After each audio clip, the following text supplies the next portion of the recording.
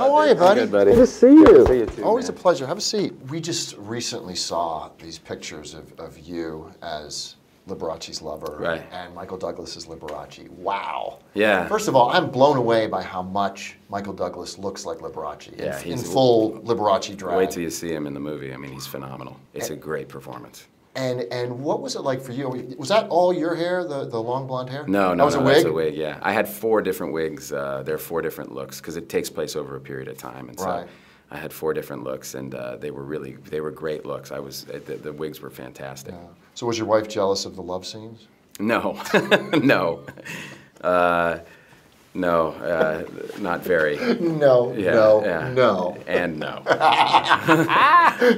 So what did it feel like to cheat on Ben Affleck in the writing department? I get asked that question a lot.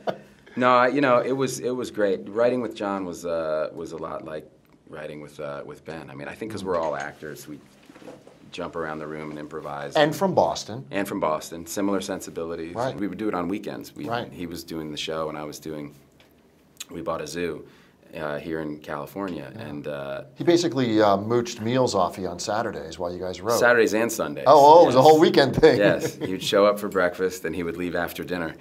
You know, in between, you know, playing with my kids because, you know, I had 4 kids running around the entire time we were doing this. Why didn't you direct it?